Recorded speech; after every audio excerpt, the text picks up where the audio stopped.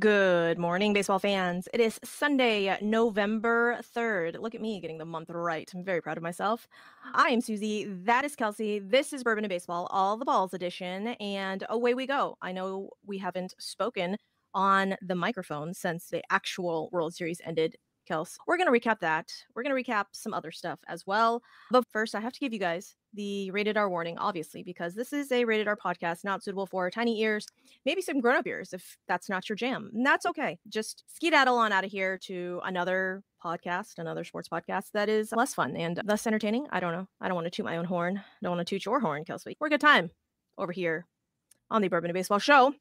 Again, if four-letter words and inappropriate adult humor is not your jam, then skedaddle on out of here and away we go. Suzy, this is, I think, the toughest week of the year for fans like us because we are having to experience all of the political ads and football with no baseball. At least before we were seeing like football was on, the political ads were on during the World Series, but at least there was baseball.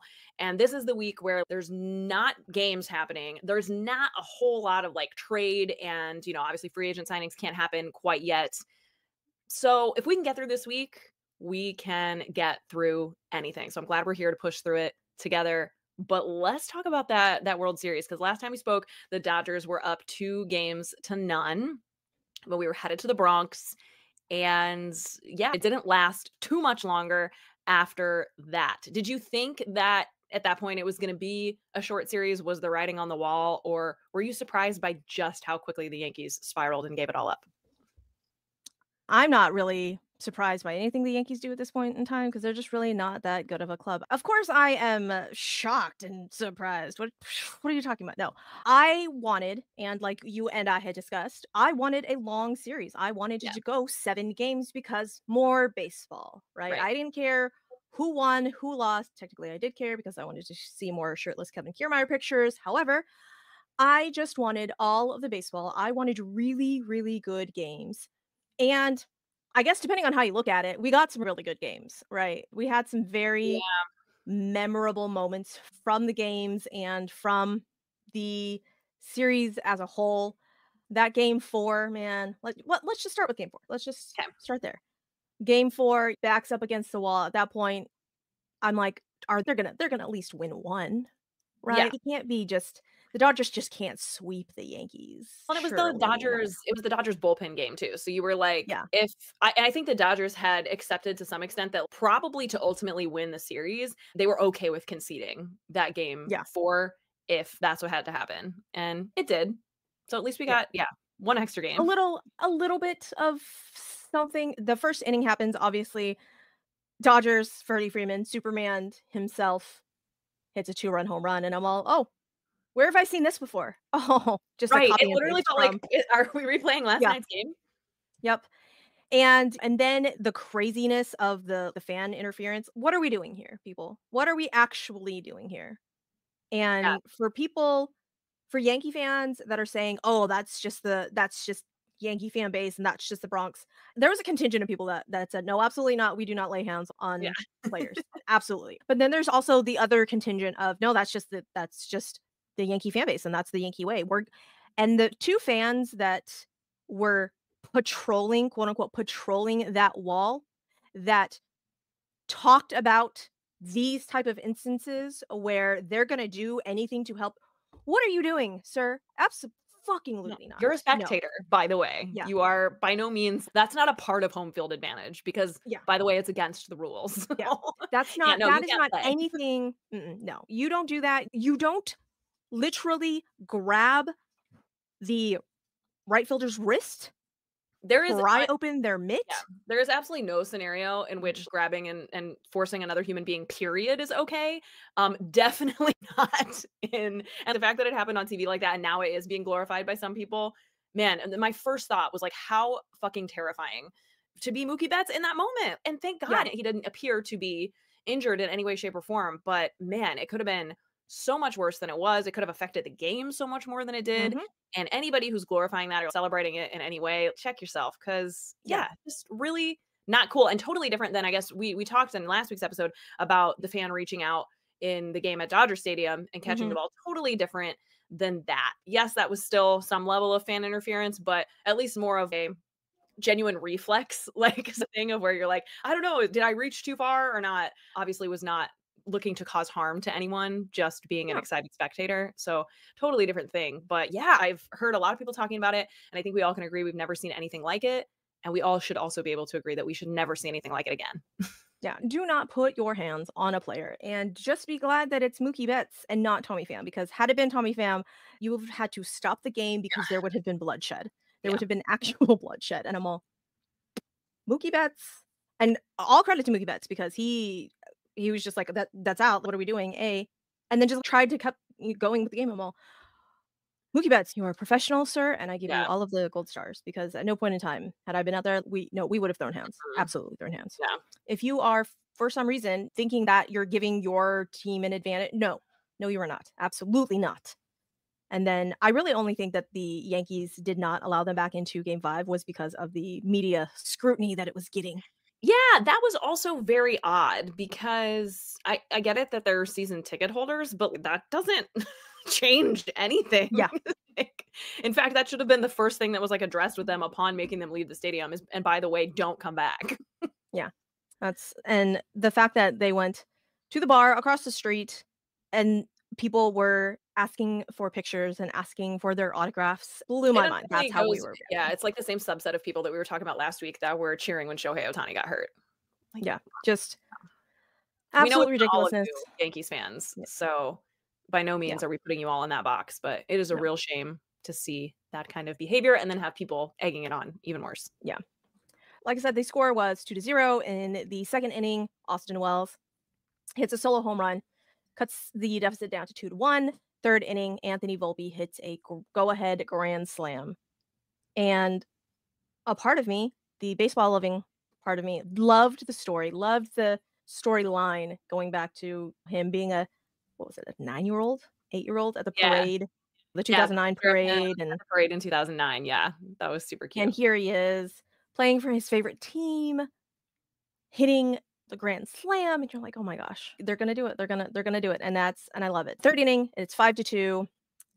In the fifth inning, Freddie Freeman hits a second two-run home run because of course he does. And now it's 5-4. Sixth inning, Gleyber Torres hits a home run, and I'm like, did we get the Goldilocks balls in this game? Yeah. Did someone forget to close the door to the humidor? Why? Okay, that's fine. That's all right. We wanted high scoring game. We got the high scoring game. Yeah, So 'cause it was now, cold. I know we were at Yankee yeah, Stadium, but it was cold that night. That was yeah. the one night really that it was a chilly World Series game. Gleyber Torres hits another solo home run, and now it's 6-4 Yankees in the eighth inning. Alex Verdugo with an RBI single, increasing the lead to 7-4. Gleyber Torres hits a three-run bomb. It's 10-4. Aaron Judge hits an RBI single. Aaron Judge 11-4. with some offense coming Yeah. alive. And now the really fun stat of Zach Greinke has more hits than Aaron Judge in a World Series game is no longer a thing because Had to smash that out. or yeah, congrats Aaron Judge for being a better hitter than Zach Greinke in a World Series. We'll Listen, send you I'm your glad trophy that post-haste. I'm glad that he got a little bit of action in the end there because that's just a really unfortunate narrative, but yeah, if they had had to play more games and Aaron Judge was hot, we would have seen a potentially a very different series. Yes, for sure. And when this debacle essentially happened, we talked about it. Brent Honeywell went out there and literally gave his arm for this game. Dave Roberts said, "Sorry, Brent Honeywell, you're just gonna wear it." Yeah, And I think he pitched, I think like his total line was like 55 pitches or something like that. It was, and that was in an yeah. inning, people. Yeah, you're like, Suzy, he's pitched that much before. Not in an inning, not in one single inning. Nope. But No, Dave because at Roberts that said, point it "Sorry, was bro." like, yeah, we're looking not at the game, we're looking at the series again. And yeah, here's what's gonna have to happen. Everyone, and by everyone I mean Yankee fans, were riding high, and they said, "Oh, don't let the Yankees get hot. Don't let Aaron Judge get hot. You allowed Aaron Judge to get hot." In Game 5, they said, "JK, we're not gonna do that." And it seemed like it was gonna be that way though, because the Yankees came out hot. Yankees came out real hot. And Jack Flaherty, I don't know exactly what is going on with Jack Flaherty. That's gonna be another Mm. off-season Mhm. discussion. But it's every other game that Jack Flaherty pitches is a gem. But the Mhm. ones in between is not so good. is not so Yeah. good. And the Yeah, I've got a this handful of game theories 5, about watching him for many years now, but yeah, oh my gosh, Susie, I was so sad because I'm a Jack Flaherty fan, as a Cardinals fan. I was excited to watch him make a second big start, especially after his game 1 start was great, mhm, and I took the dog. We always eat dinner and then we walk our one dog that loves to walk. So we took a quick walk with her because I was like, "We'll get back by, like, the 2nd inning, won't miss much of the game." But I missed Jack Flaherty's entire start, unfortunately. yeah. Yeah, that's did not fare well. Did not fare well, Jack Just Flaherty, did not and have it, yeah. I don't again, I don't know why, I don't know what it is. Again, that'll be an off-season discussion, but he didn't have it, and the 1st inning, Aaron Judge, like I said, he got hot, he got locked back in. However, the ball that he hit out to give the Yankees a 2-0 lead was no joke, literal middle. Yeah, Couldn't put it in the middle of the square, you know how rectangle is 9 boxes, 3 lines. Literal, if it was the tic-tac-toe box, it was the literal middle. When I yeah. say middle, that actual middle of 'em all. Yeah, do we think anyone else has thrown a ball right there to Aaron Judge all season long? Probably not. Not Probably not. intentionally, that's Probably for sure. not. Mm-mm. And I was all, "Wow, alright." I knew that Aaron Judge wasn't locked in, but I'm 94% sure that if he missed that, we're all there's no hope for anybody. And he nope, he sent that to the moon, and literally next batter, Jazz Chisholm was like, "Hey, he can do it, I can do it too, right?" Now it's 3-0, and you're all, "Alright, what's happening there?" And you're like, "Alright, that's that sounds good. I love that. Love that for them." And then they tack on a couple more runs, and by the 5th inning, it's 5-0, and you're like, "All right, we got ourselves a game, guys. We got ourselves a game. It's going back to Cali." And then the Dodgers and their scouting report and their scouts said, "Hey guys, remember what we said? Remember that we said the Yankees were the worst defensive team? Not only are they the worst at base running, no, they're the worst defensive team." Fundamentals? Lacking in fundamentals? The Yankees? Who would have ever thought? Who's been saying that? I don't even know. It's surely not Couldn't us. no, definitely not us. Definitely not us, no. This is And why I still stand by, Susie. I know I said at the beginning of the season or like in our preseason preview that I did not think the Yankees would be in the World Series. And I still stand by it because this is exactly why. I said it as we got closer and closer to the end of the season. I described it as like smoke and mirrors is mhm, kind of their team makeup. And I still fully believe that. And I think we saw that completely put on display. And the Dodgers were able to really expose them for exactly the way that the team is built. absolutely, and it wasn't great. Let's chat about that 5th inning. Now, up until, I wanna say the 3rd inning, Garrett Cole looked like he was Yeah, he was locked pretty good. in, and I'm pretty sure he had a perfect game going until the 3rd inning, It's yeah, until I think.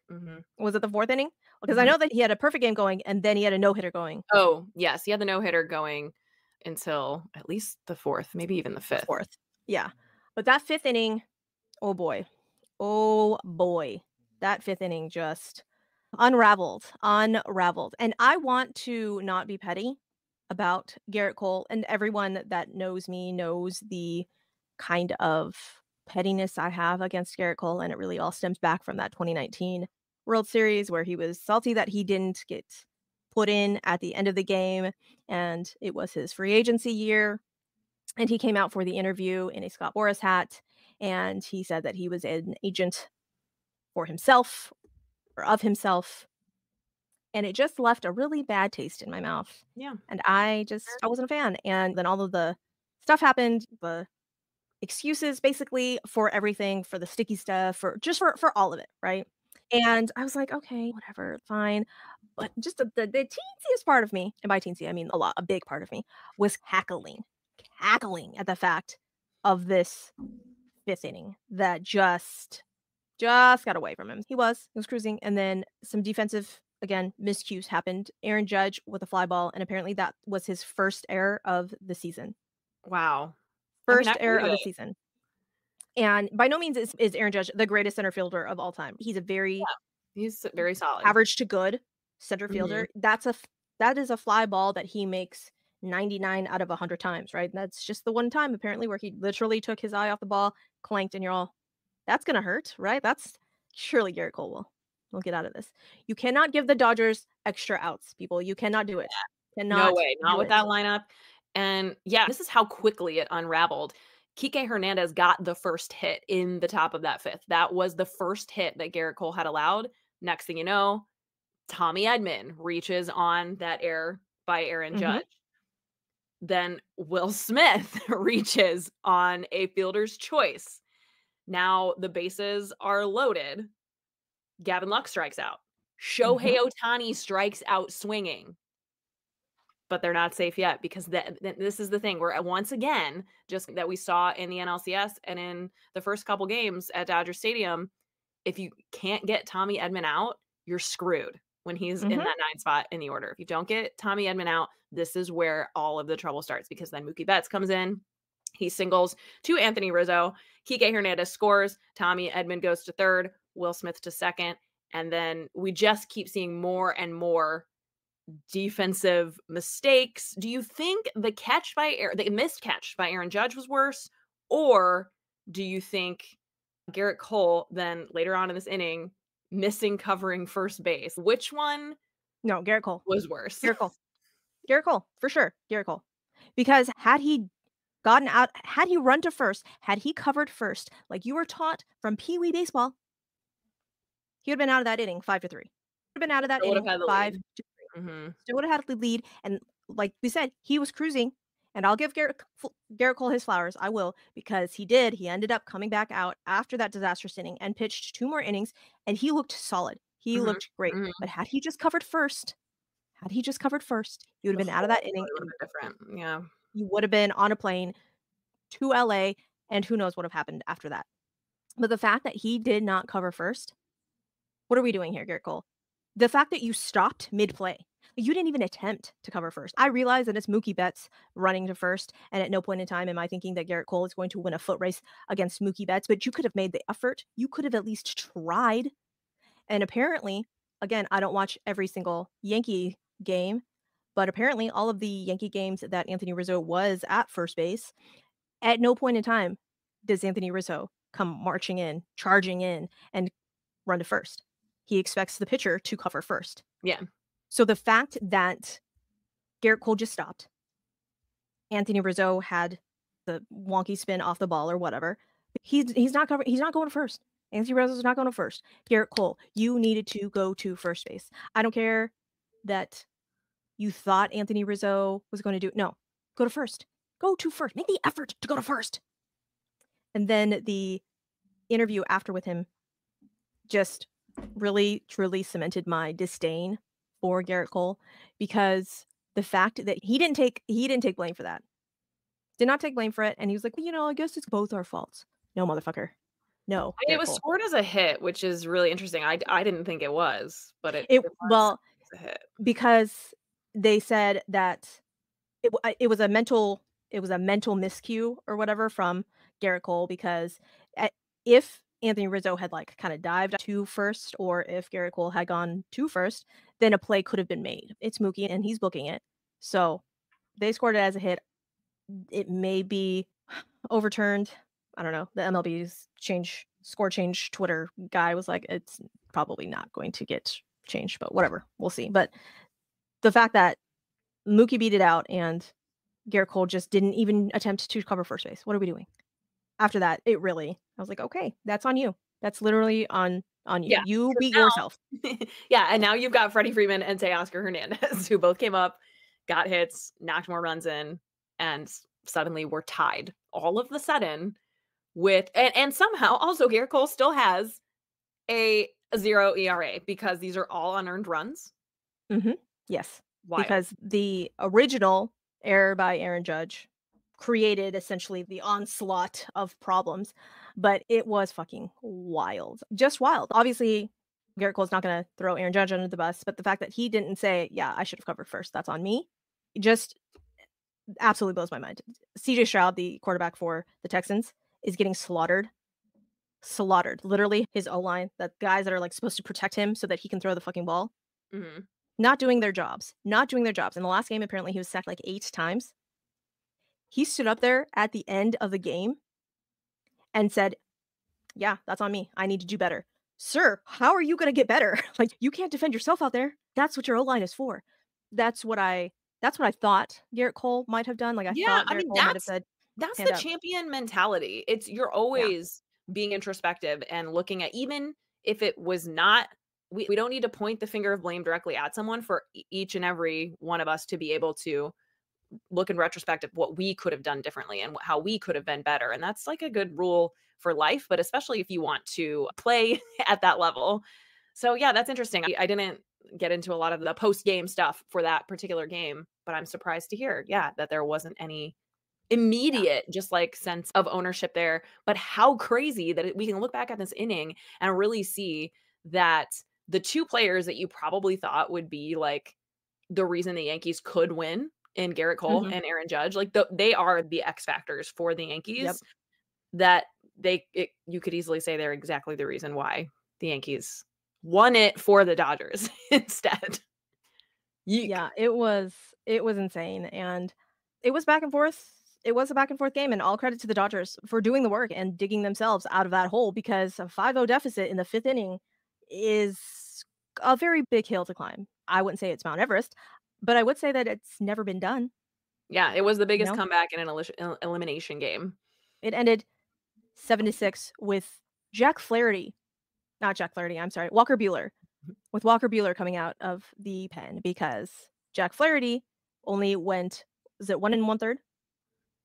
I don't even Or know, was it 2/3 of an inning? I did they don't even even let him out remember. there for the let me see if they It even let him out. was Yeah, 1 1/3. Mhm. 1 1/3. Okay, so 1 1/3 So innings, they had used and Banda, Brasier, Kopech, Vesia, and Gratterall, and Treinen by then.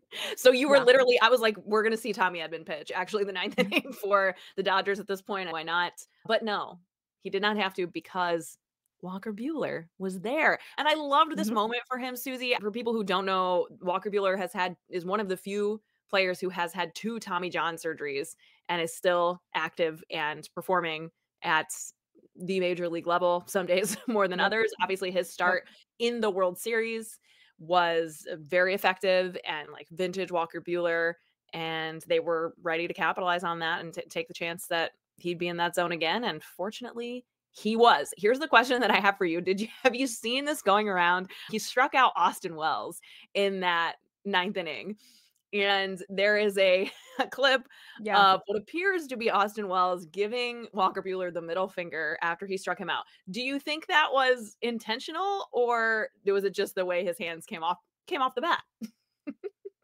I'm trying to think back of did they ever cross in minor leagues or anything like that? I don't know if there's any, like, backstory. I don't know if that was, like, a real actual "fuck you" or if that was just, Yeah. like, a friendly "fuck you." We'll talk about this in the off season, and But you'll do you give me do shit, think and I'll give you shit. he did what he did? It wasn't like something taken out of I context.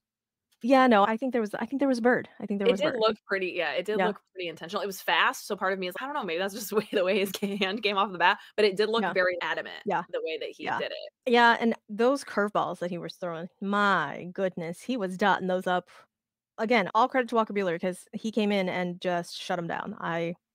Yeah, I thought I it was was cool impressed. too because you could see that the adrenaline was up and like the intensity was there for him in a completely different way in those first few pitches. But then once Yep. he got that first out, he just really was like, "All right, I'm gonna get the job done."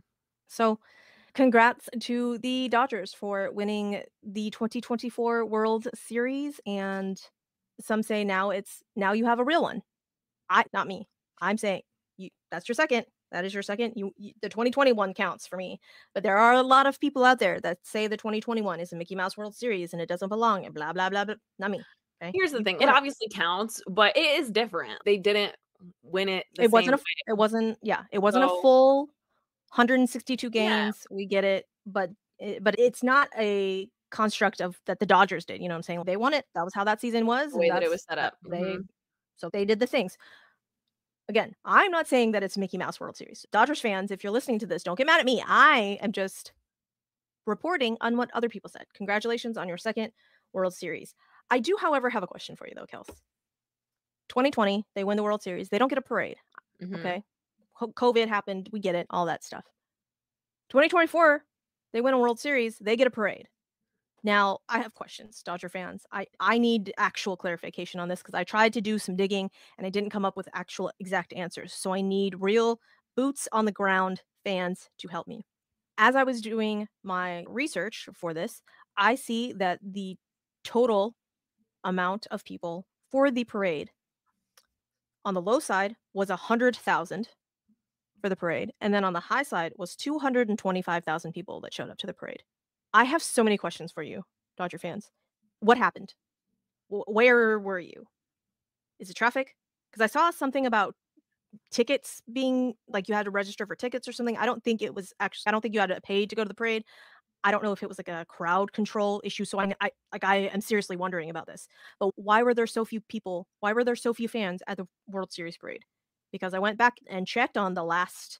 How far back did I go? I think I went back to 2017 because 2017 when the Astros won it, it was reported that 1 million people in the city of Houston showed up for the parade, and I was like, that's a lot of fucking people. Okay.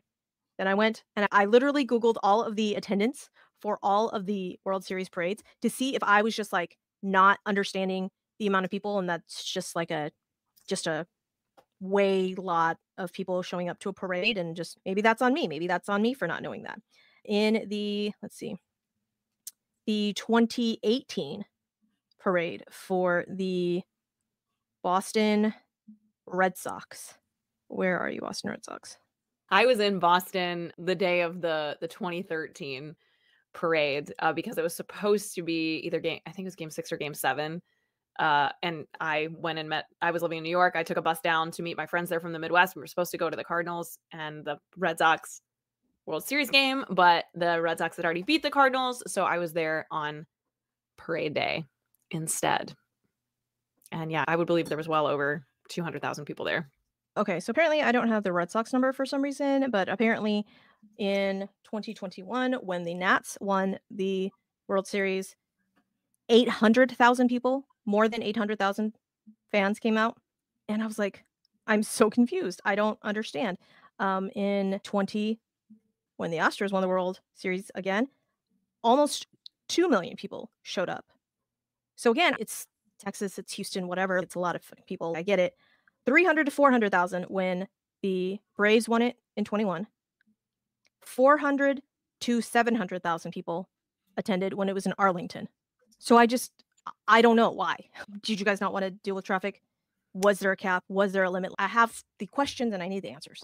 Yeah, I am guessing that accessibility was probably a big issue. I can only imagine. I thought I saw something too about how many more people showed up there though than they did for the Rams and other parades. So it seemed like for LA teams, Mhm. there was a large turnout. And I would imagine, I haven't spent a lot of time in LA myself, but just thinking about the accessibility of things, like parking is a nightmare.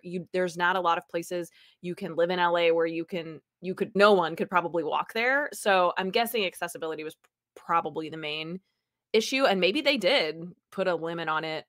I really don't know. But yeah, if Yeah. you're in the LA area or you're a Dodgers fan, more immersed in the culture, let us know what's the deal with that, because I am seeing these like insane numbers of in 2004 when the Red Sox broke the curse, there were over 3 million people at their parade. Yeah, just absolutely insane numbers for parade attendance, and then I see 100 to 225 for LA, and I was very confused because like I said, that's what I heard most about winning the World Series is that they didn't get a parade and they wanted a parade, which I Yeah, get. It's a good time. It's totally. fun Yeah, yeah, times, yeah. right? But then the turnout is that few, and I have so many more questions. This is not a slight on Dodgers fans. I want to know. I need to Yeah, know. what's the deal? What's the Yeah. parade setup? What are the challenges we're facing here? Because that does seem weird. Yeah. So it was odd, and that was one of the things that just stuck out to me from the celebration and all of that stuff. And I was like, all right, I need to talk about this because I have questions. Also, how much do you think Jack Flaherty drank at the parade? And maybe before the parade, because Oh, did you see that clip man. of him? I did. Oh, Jay Flair. That's the kind of drunk you can only get if it's like your birthday or you're a World Series champion, right? So, Yeah. especially day drunk. But good for him. Good for Jack. I'm glad he got to fully take in the moment. Maybe he would remember it a bit better, a bit more clearly, but seems like he was really enjoying himself. And what did you think about him so clearly stating that he never wants to leave? Because that's something that I've been seeing There was an interview with him at the parade of him saying, I love the city. He's from LA. He obviously grew up a Dodgers fan. When he was on the Cardinals, the whole time everybody was like, just send him to LA. He clearly wants to be in LA, blah, blah, blah. And it's okay, he's from there. Like, one, you Right. can't blame him for that. But two, there's plenty of other reasons Cardinals fans wanted to hate on him that have nothing to do with how he plays baseball. And one of the things that I really like about him is that he does just really wear his heart on his sleeve. But in this scenario, do you think being that like open and not at all calculated and just saying something when he was clearly a little buzzed, do you think that's going to affect him at all in the offers that he gets this offseason? I don't think so. I don't think so. I think his every other game being good is going to affect him just a little bit Yeah, yeah, more yeah. Absolutely. than his statement on that. There have been lots of players that said that they wanna go back to the Dodgers. Insert Kenley Jansen here. It's one of those things. He's a human being. He's a person. He has preferences. Yeah. I don't That's fine. So if he wants to go back to the Dodgers and the Dodgers are willing to pay him an amount that he's good with, then hooray for you, Jay Flair. I don't know if he won himself some more money or if he lost himself more money is the problem because for a season, overall look, obviously, he was a really good pitcher. One so good that the Yankees were gonna get him and then said, "JK, we don't want your medicals." That's what could have been for you, New York Yankees. Yeah, I do think that certain organizations, the Dodgers being at the very front of these organizations that are willing to invest more in players, especially pitchers like Jack Flaherty, because they feel like they have this advantage of rehabilitating or even just coaching players like him. Yeah. So for that reason alone, I wouldn't be surprised if he sticks with them or an organization like them in terms of their approach to pitchers. But we'll see. I don't know. He'll be one of the interesting storylines among many to follow this offseason.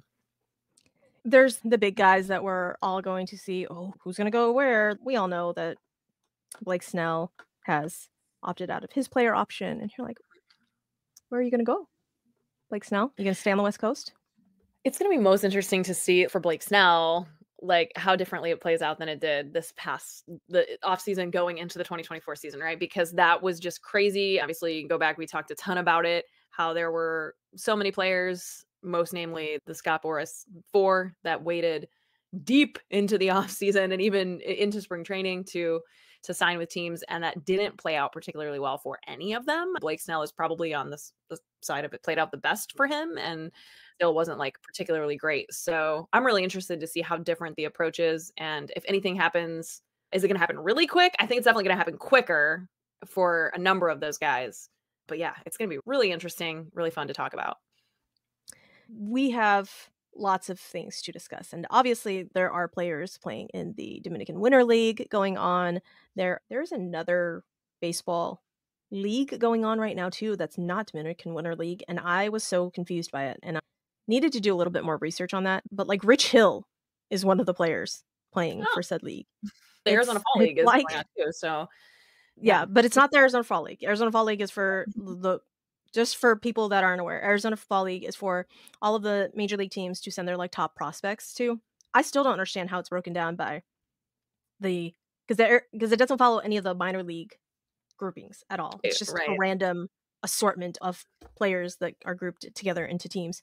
But yeah, it's not the AFL. It's some other. It's like the World Baseball Classic, but it's not because Hmm. it's Team USA versus other countries, but it's not like the Hmm. actual World Baseball We need to get Classic. Rich But Hill. We need to get Rich yeah, Hill on the show to talk about this.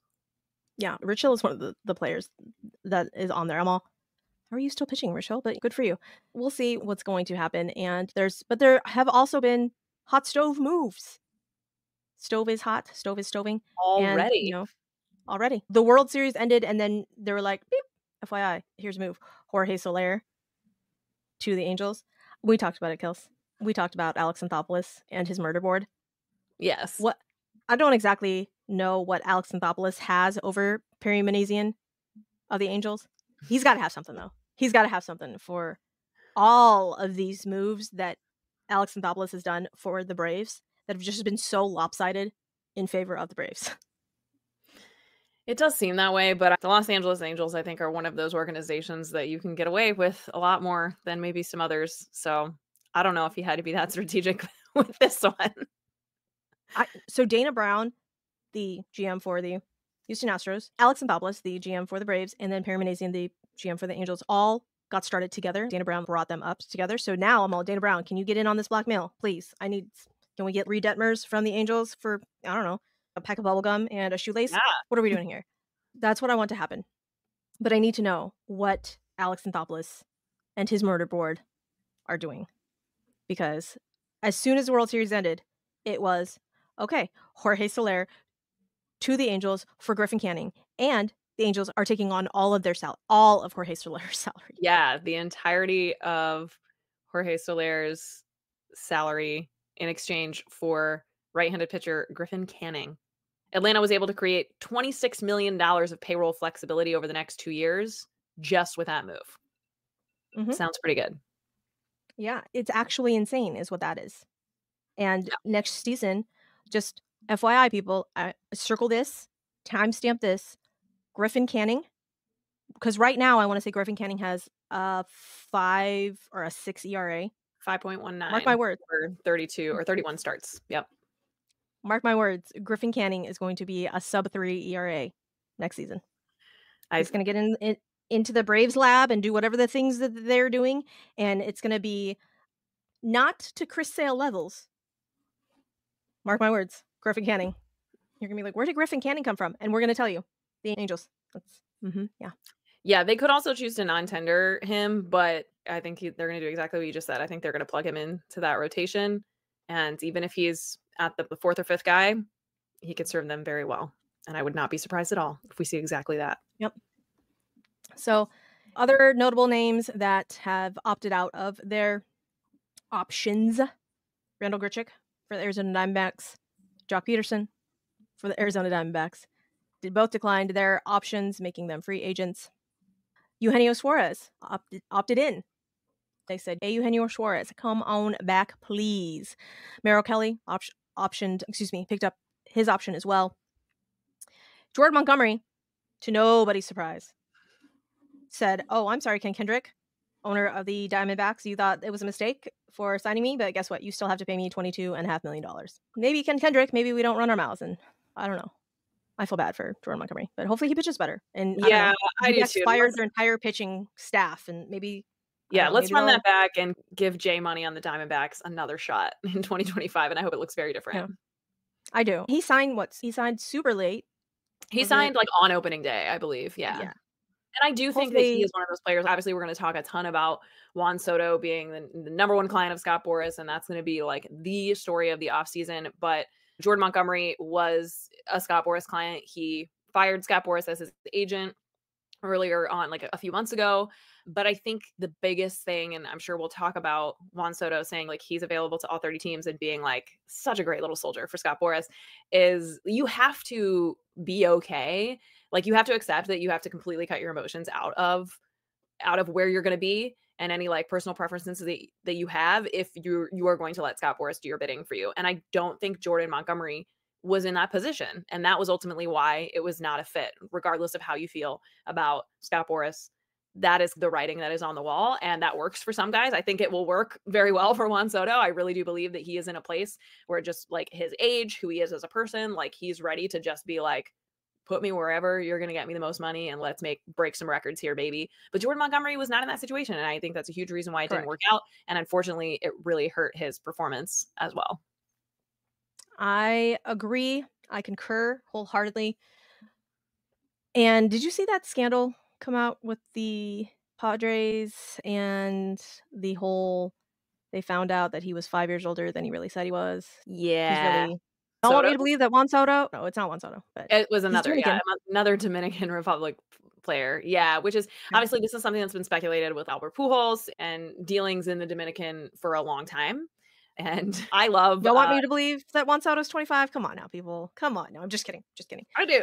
I don't know. Like part of me does it matter that much? Like I get that it does totally in the decision making and the kind of money that they're and the commitments that they're making to these guys. But if it's a thing that we just know is something that's happening to some extent, like just know that in the back of your mind, it is what it is. And it's just one of the many variables that you have to consider when making these kind of long-term deals. I don't know. And I'm sorry, but Albert Pujols, if Albert Pujols is 5 years older, if he's any older, if he's even a year or two older, he was still playing in the big leagues, hitting his Yeah. 700th career home run when he was over 40 years old. And that's if he wasn't lying about his age. He might have been over 45 if he is actually the age that people have speculated he is. So whatever, like it's gonna work out one way or another. And again, do with that information what you will.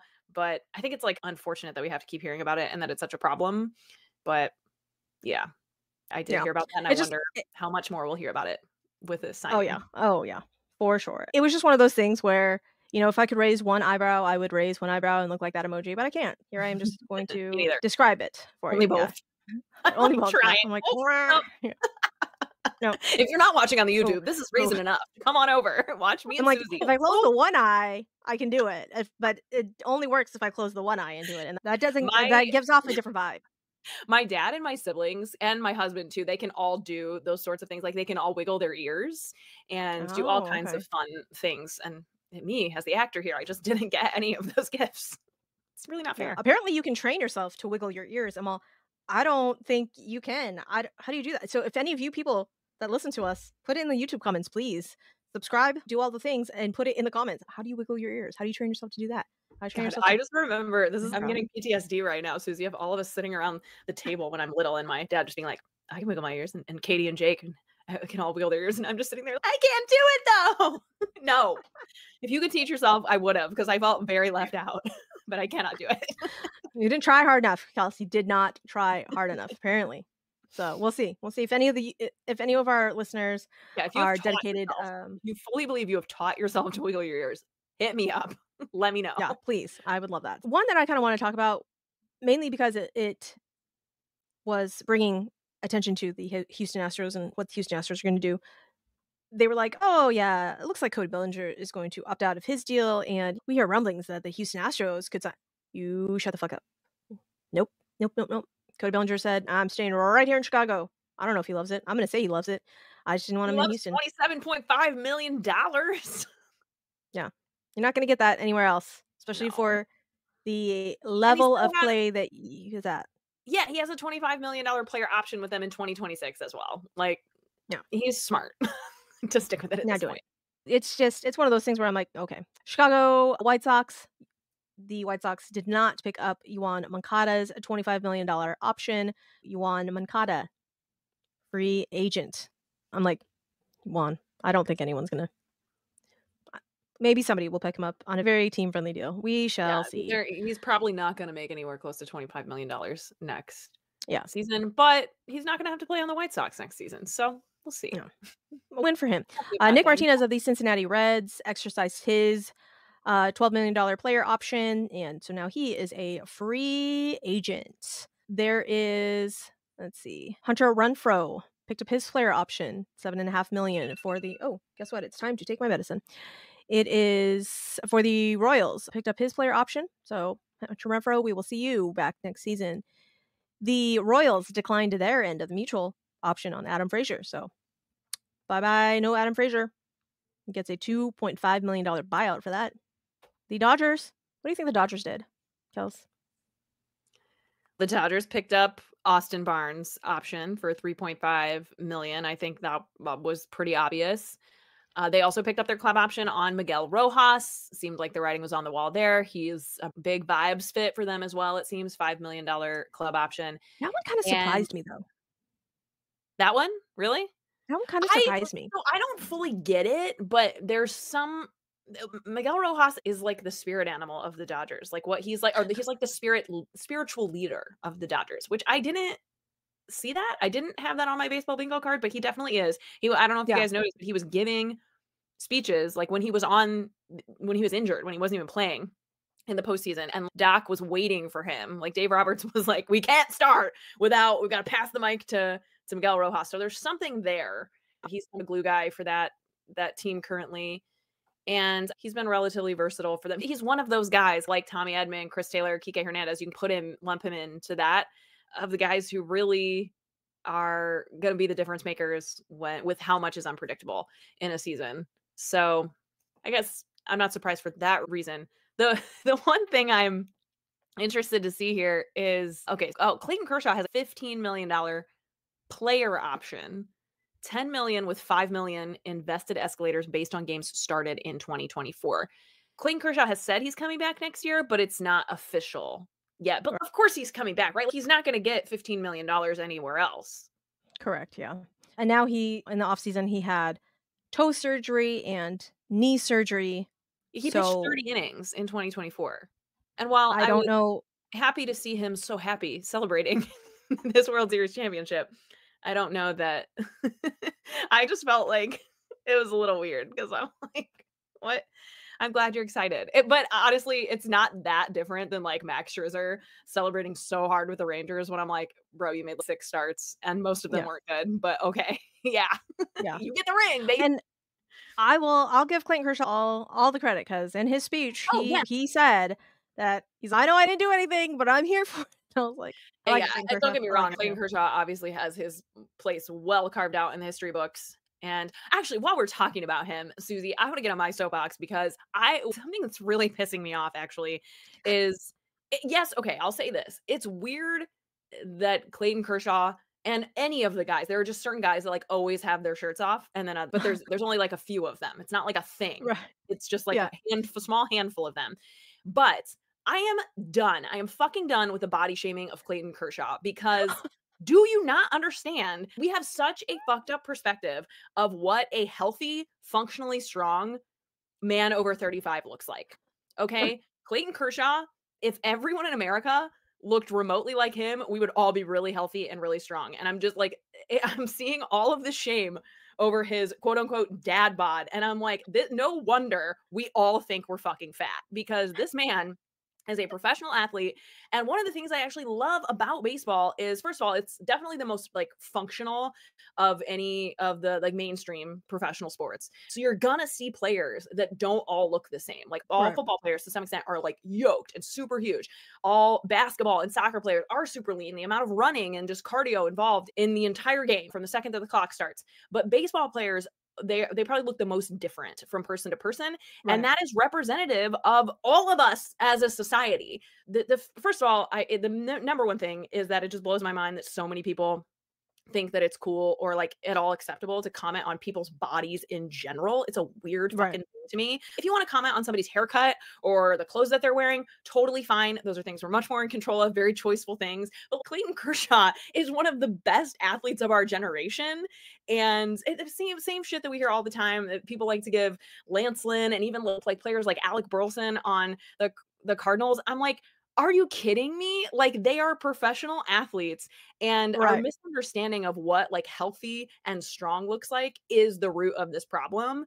Because if the zombie apocalypse hits tomorrow, I can tell you what, Right. Clayton Kershaw and Alec Burleson are going to last a hell of a lot longer than the guys who you can see their six packs. And that's not because of anything other than they are more like functionally sound and strong. And also, Clayton Kershaw has been in, to your point, like recovery mode of where at least half of what they're eating and what they're doing is focused on recovery when you're a professional Yeah. athlete. And they're going to recover a lot better. You want to look at guys like Tyler O'Neill and Giancarlo Stanton, who are super ripped and lean. They don't recover well because they Right. don't have body fat. And that can be really problematic for their careers and really frustrating for fans. So I know that was a really long, just all over the place, but stop shaming Clayton Kershaw if, again, like healthy, functional, strong human being. And good for him that he feels like he wants to take his shirt off. Some people don't like champagne-soaked shirts. Exactly. Kevin Yeah. Kiermaier also does not like champagne-soaked shirts. So, I'm mad at all of you fans, listeners, that did not tag me in any shirtless Kevin Kiermaier pictures. I'm very upset at y'all. Yeah, and But Kevin Kiermaier has genetics are on his side. Genetics is a Mhm. really big part of Yeah. so I by no means saying that Kevin Kiermaier is not as functionally sound and healthy as Clayton Kershaw. I'm just saying it looks different on all of us, Yeah. and leave. One the one thing that I asked of y'all was to tag me in all of the shirtless Kevin Kiermaier pictures, and you guys failed. I had to go seek out those by myself. It's just work Very disappointing. you should not have to No, do. no. That's why I Why have do a we even platform, have people. I was gonna say, why do we even have a podcast? God. Yeah. Just Jesus. Anyhow, so the Clayton Kershaw obviously coming back next year. let's just be really honest. No one is factoring Clayton Kershaw into their actual pitcher profile, one of Yeah. the starting pitchers. Like, I don't, if it happens, great. I think it's one of those type of deals. If it happens, super. We love Mm, that. Let's go, Clayton Kershaw. Let's end on a high note. If it doesn't, I don't think they are in any sort of panic. So we'll see what that starting rotation does actually look like, since Walker Buehler and Jack Flaherty are free agents, and we will talk about that more in the offseason. The New York Yankees on the other side, Luke Weaver. Obviously, the Yankees picked up his ugh. very affordable $2.5 million club option, and we'll see if the closing thing actually sticks with him. I think it will. Yeah, You Luke know, Weaver, being shout a out to Luke Weaver, the most used and abused guy in mhm. the World Series, but he held up his end of the bargain as far as I'm concerned by the Oh yeah. point that they brought him in that game 5. I'm just like, "Man, you have asked so much of him," and you get what you get at that point. Yep, absolutely. Again, being a quote unquote failed starter, the fact that he does have more than 2 pitches, I think bodes very well for a quote unquote lockdown closer. And he's got some really good stuff. So we'll see if that translates into next season. I hope it does, because again, we love our jungle cat, Luke Weaver. The energy and the vibes that he brings to the Yankees, it's just, why does it have to be the Yankees? Yeah. Anyhow, Anthony Rizzo, however, they said, sorry, Riz, you didn't run to first base. We are not picking up. No, that's not what they said. But I didn't think that they were going to pick up his option anyways. So they declined their club option, and he receives a $6 million buyout and becomes a free agent. Do you think that Anthony Rizzo gets picked up by a club? He's 35, I think, right? 35-year-old first baseman. Yeah, he definitely will. At this point, not gonna be obviously anything. I'm sure it'll be year to year, but yes, I think he will be one of those that we'll see slide in as a backup first baseman DH option closer to the start of spring training. Yeah, We shall see where he I don't think goes. Anthony Rizzo's done by any means, Yeah. but 17 million would have been a lot for Anthony Rizzo at this stage of his career. The big one, though, for the New York Yankees, the one that apparently created headlines, was Garrett Cole opting out of his contract. But we all know that the Yankees can tack on a 5th year. And if the Yankees do that, then you'll have Garrett Cole on the Yankees for 5 more years. Yeah, I don't know. This didn't come as a surprise to me. It was pretty obvious. This is just part of Mhm. the game. This Yeah. is what we're doing. Garrett Cole has to opt out, so the Yankees have to opt in so that he can get $36 million more guaranteed because he had a relatively good year. That's what we're doing here. What do you think happens if the Yankees shock the world and say, "We're good. There Thanks, is no Garrett way. Cole, but no." There is no way. That will not happen, especially with where they're currently at. I know he's 34 years old. By the way, he's another one. If he took his shirt off, he'd look just like Clayton Kershaw. Uh, but yeah, no, he's such a staple of that organization, and he's still got the stuff. There's no reason I think he's worth it, honestly. All right, let's see. We have got We San gotta talk Diego about Padres. yeah, I was gonna say, let's talk about Ha Kim because Yes. he exercised his end of the mutual option to become a free agent, so he will get a $2 million buyout from the Padres, but Ha Kim is now a free agent, baby, and he was probably one of the more underpaid, underappreciated players as it is the last couple of Mhm. seasons. Who is gonna get Ha Yes. Kim? I can't wait to Hopefully, the Astros. I don't You know where would we're gonna put him. you Maybe would lose 3rd. your mind. I would You would absolutely lose my mind. immediately get a Kim jersey, right? I feel like I would have Immediately. a Kim jersey. Immediately get a Ha Kim jersey. 1000%. I may even learn Korean so that I can converse with Ha Kim. That is what I would do for Ha Kim. I would actually really love that. The fact that Alex Bregman is obviously free agent, so we are losing our third baseman. We don't have a first baseman, apparently, that we want to pay and play there all of the time. Our center fielder sucks. We have lots of holes in the Houston Astros. So I would love Ha Kim to be part of this team. I also want them to sign Yusei Kikuchi for Japanese pipeline reasons, but that is neither here nor there. But I would like some sort of Asian on my favorite baseball team. Please and thank you, Houston Astros. If you listen to this, I don't know if you do. I know some of your players do.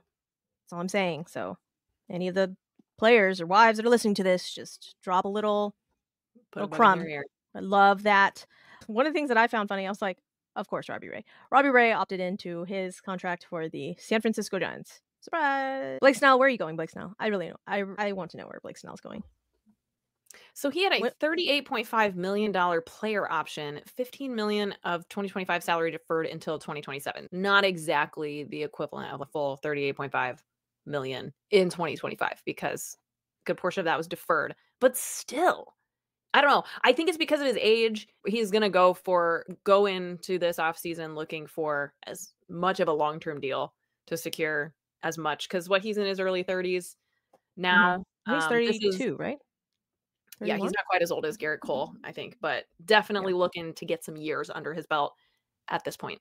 So we shall see where Blake Snell ends up. Jorge Polanco for the Seattle Mariners.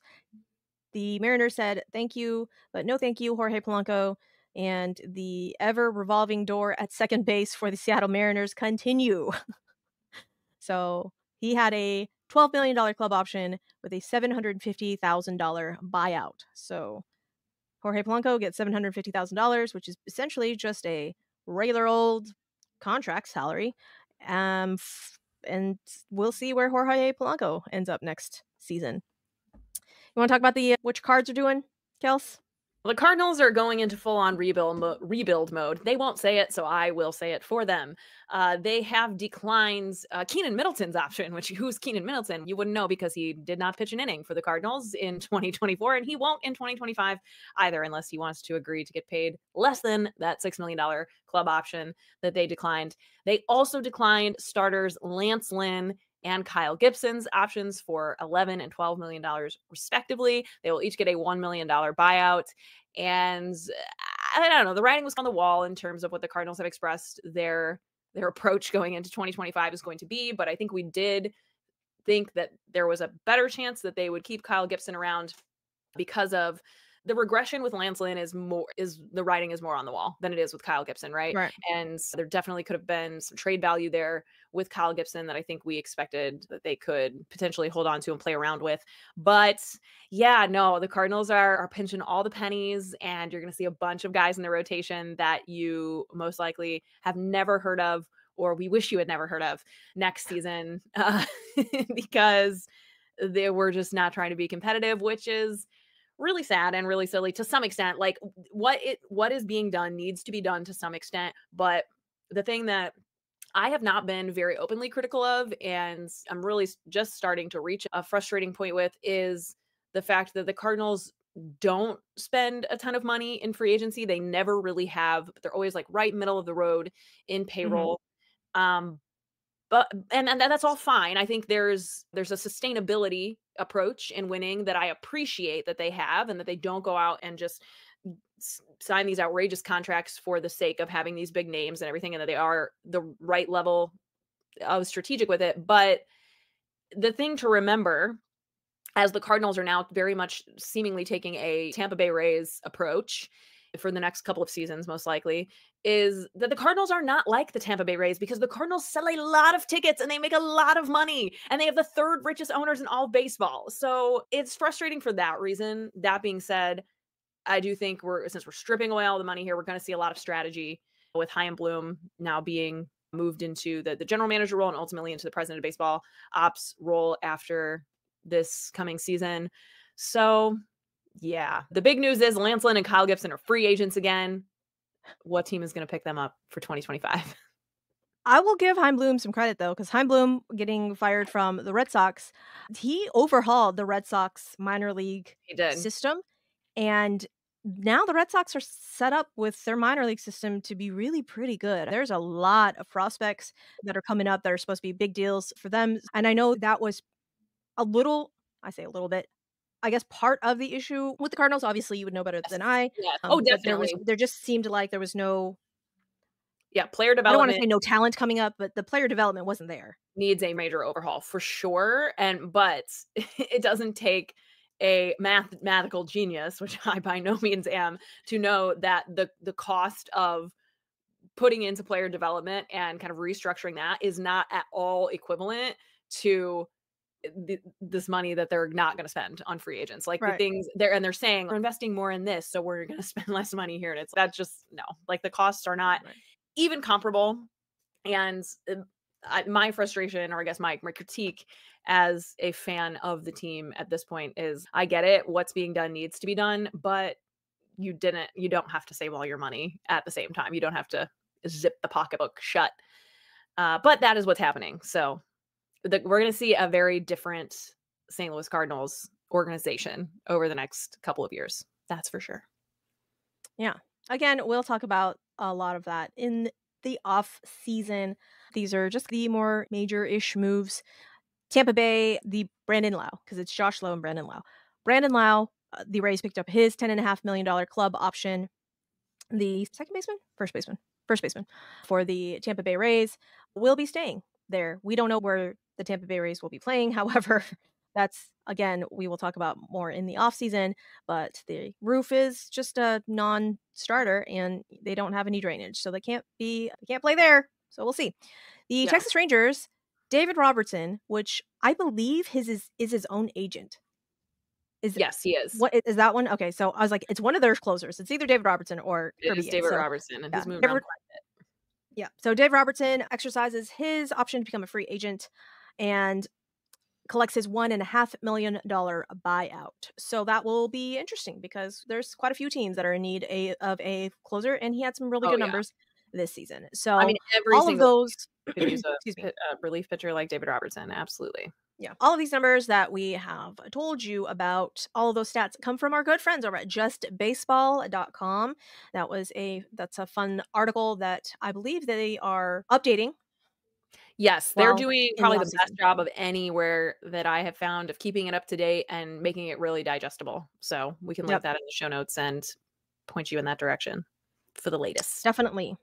Definitely, for sure. I also have a question for you, Kels, and maybe a bone to pick again with our listeners and our lovely people that tune into us. Did you know, Kels, that there is a sexiest podcast host award in People magazine?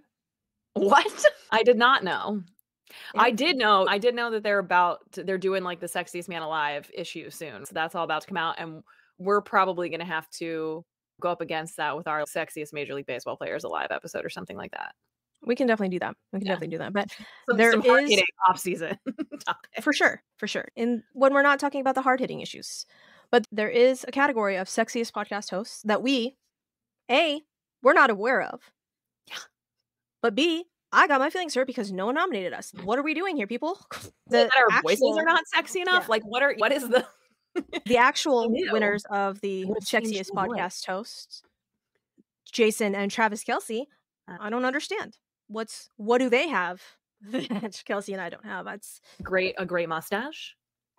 Great facial hair. Try. Can't even go up against that. I typically try and wax mine off, but for the sake of trying to win this is what the people want. I can do that.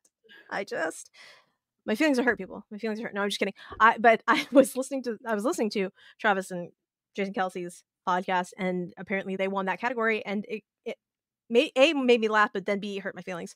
We weren't nominated, and that I didn't even know about said category. But it was one of those things where it cracked me up that Jason and Travis Kelsey, here they are. Now we know, and we can set our sights on 2025. If I need to make my voice sexier, I can probably do that. I don't know, listeners. Tell us, is it the voice? That's the only thing I'm really willing to change. So yeah, I don't think it's anything else, Kelsey. I don't. It's just definitely not our looks. For sure not. Nope. Absolutely not. So again, if you've been listening this far, I'm not open to comments on my looks, mine or Clayton Kershaw's. So save it. I'm only open to comments on my voice. I'm not open on anything. So I'm perfect the way that I am. I'm not changing anything. And we all know that, but this is why God made me the way that I am, because if he did make me the quote unquote stunner like that you see, I would be a menace and you all would be living in Suzlandia. I'm aware of this fact. All right. I know this about me. I know that if God gave me boobs and the ability to do math, it's over. It's over for all y'all. Over for all of us. I'm glad that we can live at least somewhat comfortably in your presence. I do appreciate that. Yeah. You're welcome. You are welcome. God knew. He's all no, absolutely not. That one, she's going to be mildly funny to make up for the lack of boobs. That's what that one is going to do. No, we know. He knew what he was doing. He knew. It's all right. And we're going to make her Asian, but not good at math because God said, "I am a funny motherfucker." That is also what he said. Breaking So stereotypes all over the place. all over the place, all over the place. Again, he knew what he was doing because, again, this is not a math pod. I am not that Asian, but he gave me a child that loves math, Kelsey. He gave me a child that loves math and was Just one. just one out of the two. He gave me a child that loves math and was voluntarily doing long division when they had not learned about long division in their actual class. And she's over here voluntarily doing long division. Yes. I would And never then, her. yeah, Mm-mm. and then sobbing because as I'm trying to remember how to do long division, because does long division these days, not me. No, without a calculator. I'm over here trying to remember what am I doing with go to the two goes where with the dropping of the no. So that's God has a sense of humor when that shit happens. When that shit happens. Also, God has a sense of humor when he lets the LA Dodgers win the 2024 World Series. I was about to say Super Bowl. 2024 World Series. They have done it. No. They They have have done it, done it, and and odds are will. I don't think it's what any of us if you're not a Dodgers fan, I don't think there's many other baseball fans who were like, "Yeah, you know what, but if my team doesn't make it, that's the team I'd like to see." But the good news about the Dodgers is that they do have a lot of pieces that are easy to root for. They as an organization, they are run extremely well. It's annoying that they have the amount of money that they do to flex, but they're not just writing the checks. They have a lot of other things to back it up, and that is why I am okay to congratulate them and come full circle here and say congrats the 2024 Los Angeles Dodgers World Series champions, but mostly Tommy Edman, World Series champion. Definitely Tommy Edman. We love you, Tommy Edman.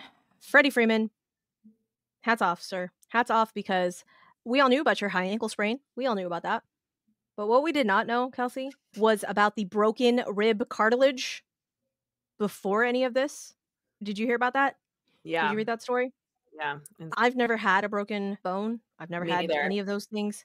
And so I had to look up, I was like, why didn't you just say broken rib? Because it's not a broken rib. It was like the cartilage inside the rib. And I was very confused on that. And I'm all, what does that mean? What does that do?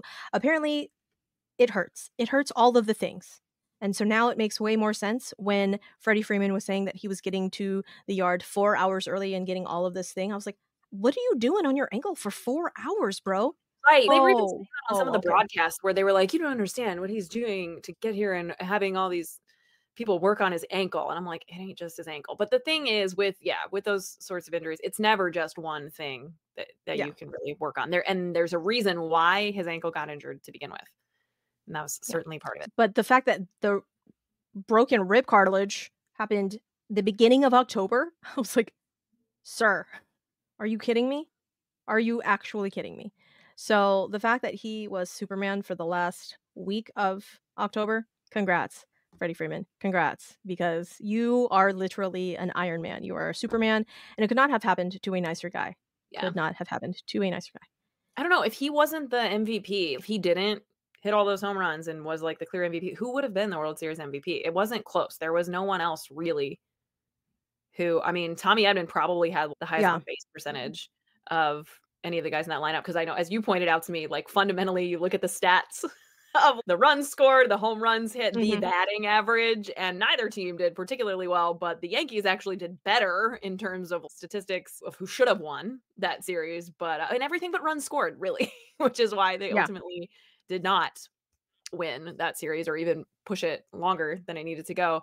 But I'm almost thinking like probably Walker Buehler because his start was probably the most impactful, and obviously then he came in and closed out that game.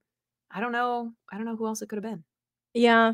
I think you're probably looking at one of those two. Yeah. I don't know, Blake Treinen also maybe Yeah. could have some input there. But I'm gonna tip my cap begrudgingly, say nice things about the Dodgers begrudgingly. Because if you're not watching on the YouTube, you should probably be watching on the YouTube because I'm making super awesome faces right now. But the bullpen moves that Dave Roberts made Yeah. worked well. And the fact that he put in the players that needed to be in there's some noise to be made about why wasn't Andy Pajes in for longer or for more games. Gavin Lux was still there. It is what it is. Congrats, 2024 World Series champions, the Los Angeles Dodgers. Hooray! And Shohei Yay, didn't even do shit. Right. And Oh, Shohei didn't man. even do shit. I get it. I'm glad. Nonetheless, I'm glad that Shohei Ohtani is a World Series champion. He obviously deserves that title as much as anyone, but I just thought it was really funny that, yeah, like immediately all of the graphics were like Shohei Ohtani and the World Series trophy. And I'm like, yeah, he really, really clinched that one. I do have some breaking Yeah. news here, Suzy, before we wrap this up. Right-hander Michael Wacha and the Kansas City Royals are in agreement on a 3-year, $51 million contract. So not only is he going to technically opt out of what was his $16 million option, he is going in with a new 3-year, $51 million deal that also includes a club option and can max out at 4 years of $72 million. Get your bag, Michael Wacha. I love this. I love that for you, and I love that it's for the Kansas City Royals. And hopefully the Kansas City Royals continue to build and continue to get a couple of bats, because let's be really honest, that's what hurt them. That's what hurt them, that they couldn't go farther. That and Bobby Witt disappearing, but that's neither here nor there. I think now that he's got some playoff experience, maybe the lights won't be as bright next time. We shall see. But hopefully the Kansas City Royals can do the moves and get the players and become a little bit more competitive, because I would love to see a Kansas City Royals team knock off, maybe not the Houston Astros, but like anybody else. Yeah, I'm absolutely here for that AL Central continuing to be very competitive and exciting. A juggernaut that the New York Yankees beat in order to reach the World Series. The Astros, I have a bone to pick with you, but that's going to be for the Houston Astros edition of Bourbon and Baseball. You're going to have to tune in for Tom and I to hear all of those rants, because not everybody wants to hear about the Houston Astros, which I don't understand why, but whatever. That's fine. That's fine. So with that, Kels, if they would like to tell you how to wiggle their ears, how to train your ears to wiggle, how can they find you on social media to tell you that? Yes, for those of us who weren't given these God-given talents, if you were able to teach yourself to wiggle your ears, at me, at KBirdTweets, KBURD tweets on the Twitter. My solo podcast, Peace, Love, and Baseball, comes out weekly on Tuesdays, which you can find on any podcast platform, on YouTube, or just by following me on Twitter and finding the link tree. So when I'm not here, I'm there. Where can they find us, Suzy? They can find Bourbon and Baseball on all of the platforms, on the YouTubes, obviously here. Like this episode, subscribe to the channel, please, and thank you. We have hit 257, I think, subscribers on the YouTubes, guys. Thank you so much for subscribing. We appreciate you guys. On the audio side, if you guys are listening via podcast only, we would appreciate any and all ratings, 5-star ratings, reviews, actual words typed saying nice things about us. We would love that. And tell your friends, if there is a lady in your life that you would like to get interested in baseball, send her our way. This might be a good place to start. And I think, honestly, Suzy, hot take here, I think our off-season episodes might be the best, some of the best stuff that we put out, because we do have some fun segments that we'll bring back. And I think we're going to cover it in a way that's more than just like spewing information at you. And we'll have the fun, engaging takes. And we like to hear from your takes and bring them up as well. So join in on the combo. Yeah, I feel like we're the best of both worlds, Kels. We can dive in on the quote unquote number side, the statistics side. We understand, we like all that stuff. We can break that down for the newbies or the people that aren't so interested. But then we also talk about the fun stuff, like the vibes and the sexiest player alive. And we like to have a little fun here. And I think we can give the best of both worlds.